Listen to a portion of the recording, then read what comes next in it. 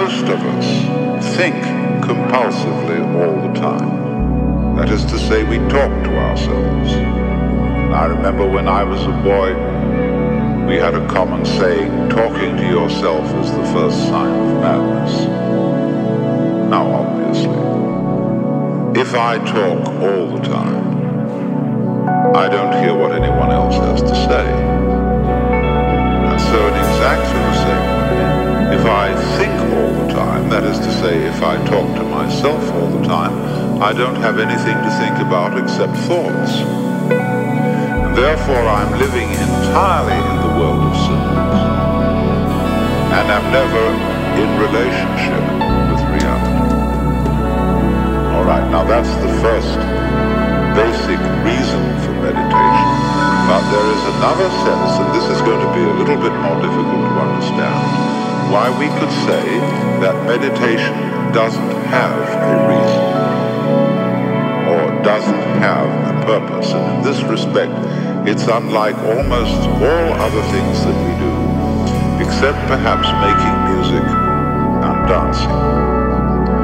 Because when we make music, we don't do it in order to reach a certain point, such as the end of the composition.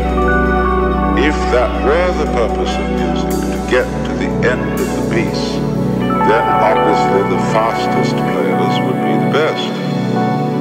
So likewise, when we're dancing, we are not aiming to arrive at a particular place on the floor, as we would be if we were taking a journey.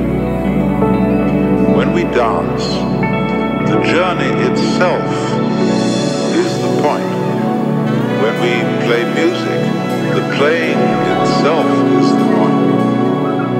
And exactly the same thing is true in meditation. Meditation is the discovery that the point of life is always arrived at in the immediate moment. And therefore, if you meditate for an ulterior motive, that is to say, to improve your mind, to improve your character, to be more efficient in life, you've got your eye on the future and you are not meditating. Because the future is a concept. It doesn't exist. As the proverb says, tomorrow never comes. There is no such thing as tomorrow. There never will be. Because time is always now.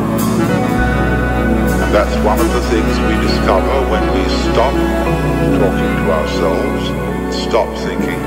We find there is only a present, only an eternal now.